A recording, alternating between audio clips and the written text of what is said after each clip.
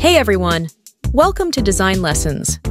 Today, we're diving into how to use Nano Banana Pro. First, click on the Text-to-Image feature, and then choose the Nano Banana Pro model. Next, enter the visual effect you want to achieve. Select the image quality aspect ratio. Finally, click Generate. After a short wait, you will receive a perfect promotional image. Now you've learned how to use the Nano Banana Pro feature. Go ahead and start creating. Don't forget to click the design icon to follow our channel.